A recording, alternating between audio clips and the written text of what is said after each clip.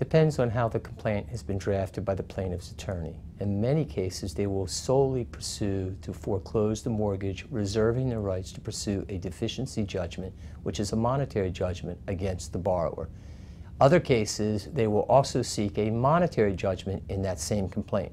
So when you're served with a foreclosure complaint, you need to seek the advice of an attorney so they can tell you your exposure and liability to a monetary judgment in a foreclosure action.